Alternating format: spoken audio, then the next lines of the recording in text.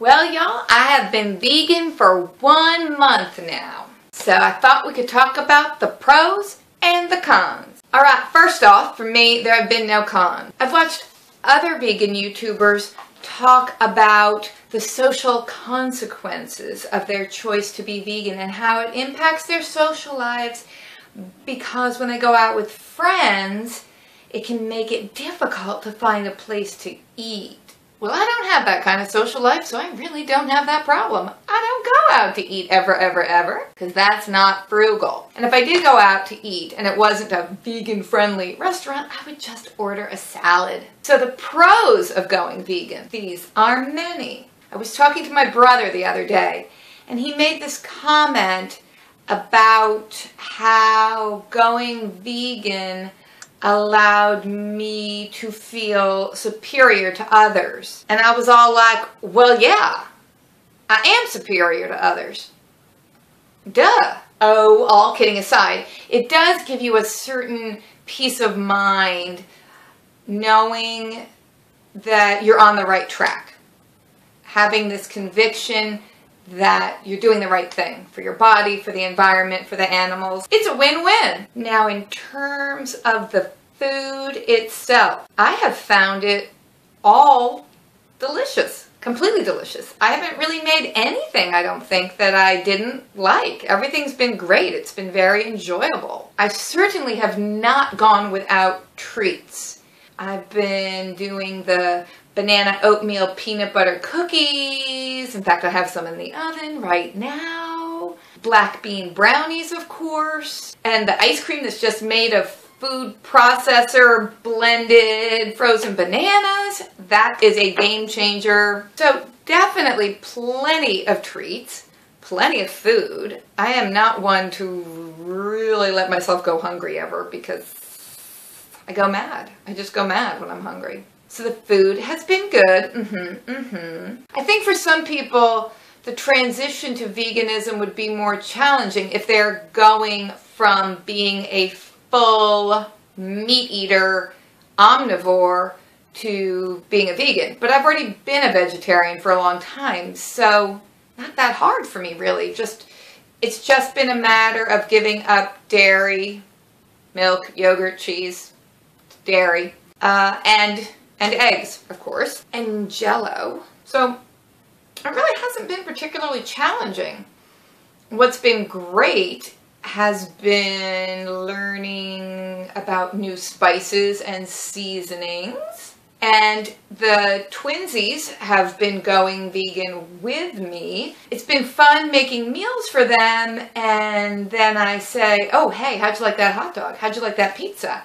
And they say, I loved it. And then I can say, well, that was vegan. So I'm getting to show them that they can still have all the foods they've traditionally loved and it still be vegan. And luckily last week there was a fabulous sale on Gardein brand imitation meat products. They were on sale for $1.99 and there was a $1 off coupon online. So I really stocked up on those at 99 cents each. The girls love the fishless fish fillets. And I also got chicken patties and burgers and little mini vegan crab cakes, all sorts of little vegan deliciousness. Of course, it is possible to be an unhealthy vegan because French fries are going to be vegan unless they're being deep fried in lard, and I don't know anybody who does that. There's lots of junky choices within the vegan rubric, but I'm trying to steer clear of those because I want to be a healthy vegan. So I'm really trying to stay away from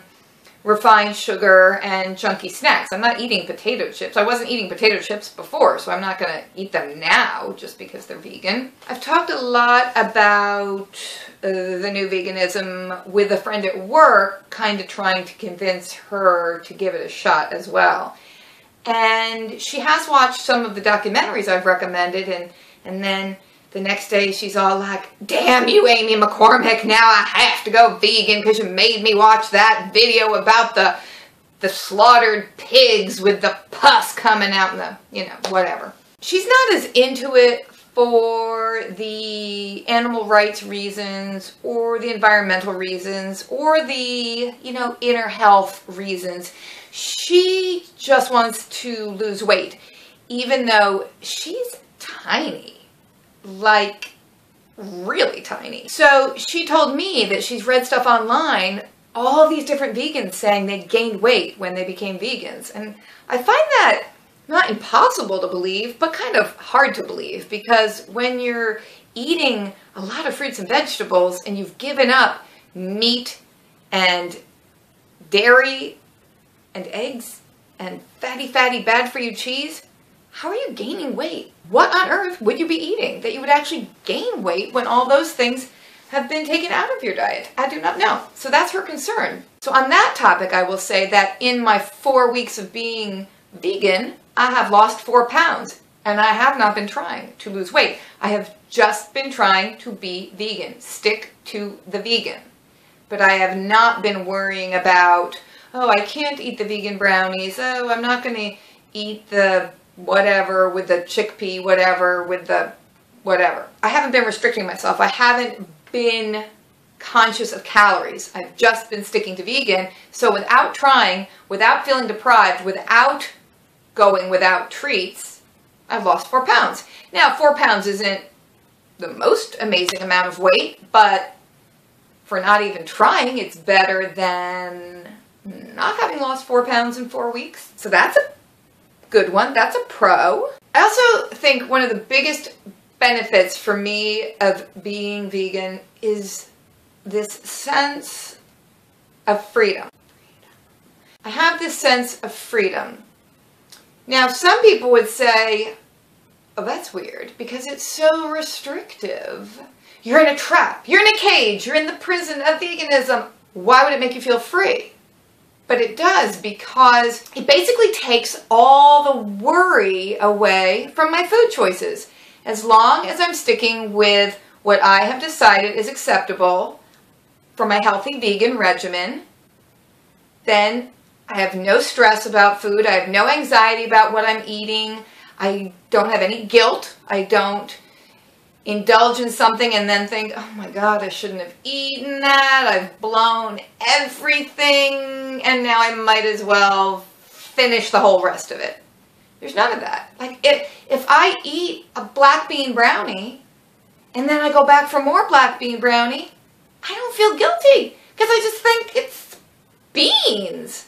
And that is very significant to me because I have been in bondage to food and to my sugar addiction forever and just been tortured by food issues and weight issues and body image issues and self-esteem issues and a whole lot wrapped up with food, emotional eating and misery and trying to diet and you know. So to have that anxiety and worry and guilt and all those bad feelings just gone now, because I just don't have to worry about them because I know what I'm going to eat. I'm just going to be vegan. I like it. I like the food. I feel mentally free. That is priceless and awesome. So, after 4 weeks of being a vegan, yes, those are my thoughts. My thoughts are that it is fantastic. And I don't experience the one drawback of having my social life impacted because, well, quite frankly, this is my social life. You are my social life. So thanks for watching. Click here to subscribe. Catch you later then. Bye-bye. That's my Midwestern housewife. Bye-bye.